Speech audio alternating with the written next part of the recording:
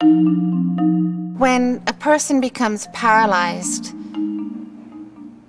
a level of their independence is also robbed from them.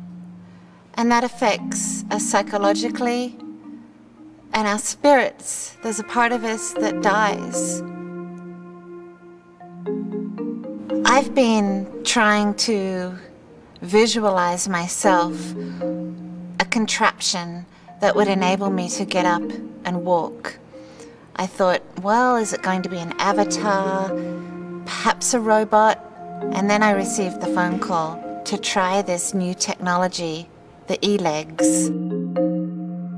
I've heard from so many people that the first thing that they encounter after an injury or an amputation is the word no. And I think we are demonstrating here that there is no such word as no. In 2005, when Berkeley Bionics was founded, we entered a license agreement with the University of California to commercialize the innovative exoskeleton technology that was developed at the Robotics and Human Engineering Laboratory. eLegs is, as an engineer, one of the most satisfying projects to work on because it's an integration of so many interesting talents: mechanical engineering, electrical engineering, programming, control. And really, when you bring all of those aspects together, that's when you get a really innovative product.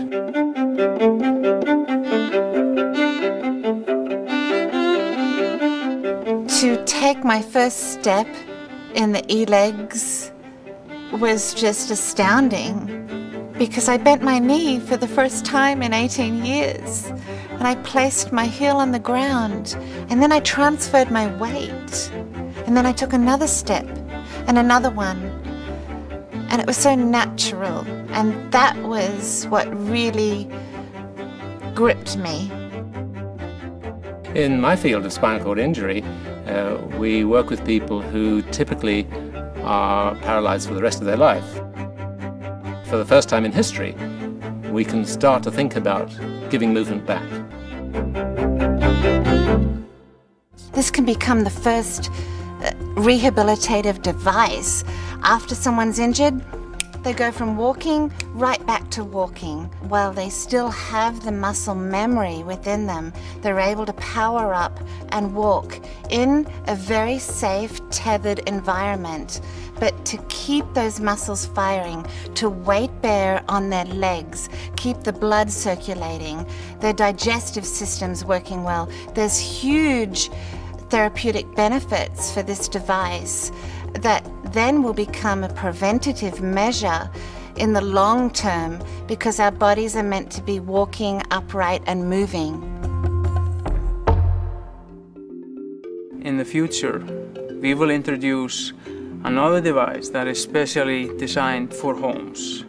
That device will actually allow you to step in it in the morning, go and have your breakfast, then you drive off to work, even wearing it. You can walk in the park, you can go with your friends to the ball game, and it's pretty much your companion during the whole day. The most exciting possibility for the eLegs for me is to take it outside into the real world. I'm not meant to be in my wheelchair, sitting down and rolling. I want to be tall in my body, to walk on sidewalks, to go into a restaurant. I'm doing it! But most importantly, to hike in nature.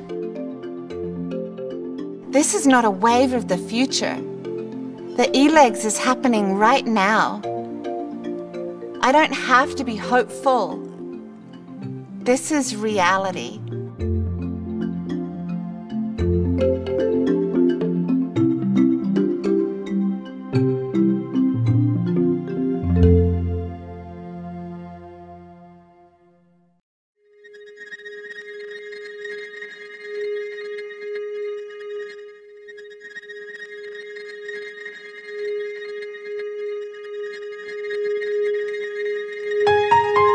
My mother's watching. I've got to make sure that my shirt's not creased and, you know, all the really important things. My mother's 82 and she still hits me with a wooden spoon. The good thing is now I don't feel it.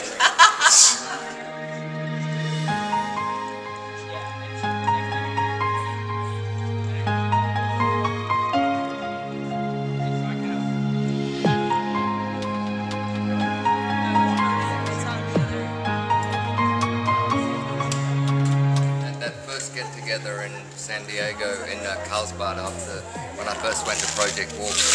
I always felt guilty about, at the end of the talk I gave to us chat, and I said to everyone I'd find a way to walk again, and this is not exactly what I had in mind at the time.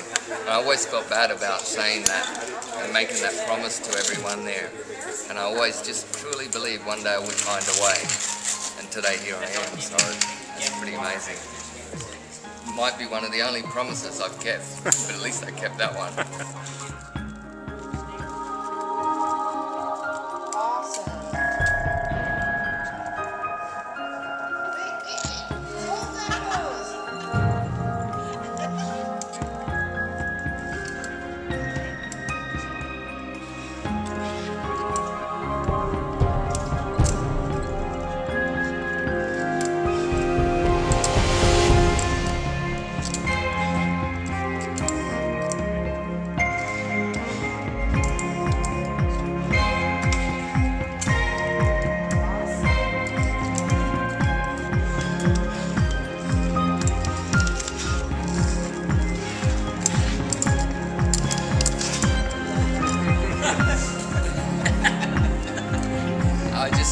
For the next few days, I'm going to be critiquing everyone walking, watching everyone walking, going, oh yeah, I've never thought about that. I know. I always believed I would find some way to walk again, and even though it isn't exactly what I had in mind when I first started out, I'll take it with both hands and smile all the way.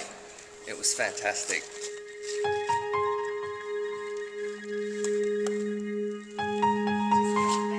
And I know the greatest thing is that how I feel right now, I'll be able to one day let other people, hopefully at home, feel that way. And that is the real magic behind it.